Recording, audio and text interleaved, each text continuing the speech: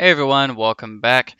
And in this one, I'm just going to kind of go over the main user interface. So at the top of the screen are the drop-down menus. So that'll be your file, edit, search, view, build, tools, and help menus. On the left-hand side are the project and debugger windows. So here you'll be able to see your project files, and here you have some debugger options.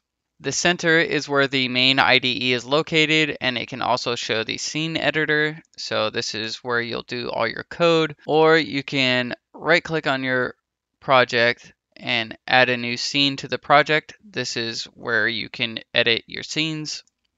So the visual um, level editor, essentially. The integrated help is going to be here on the right hand side.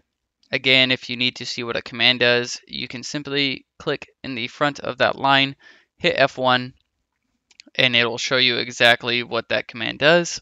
At the base of the layout is the asset browser, media files viewer, message window, and the media preview window. So that's all going to be down here.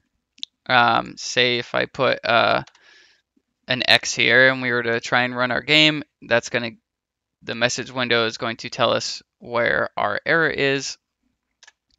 And then the media files will show us all of our media. So we can go look at models, textures, sound, shaders, and code. And all right, that's going to be it for this video. I just kind of want to go over the main IDE here. And the next one, we will talk about how you can customize the UI.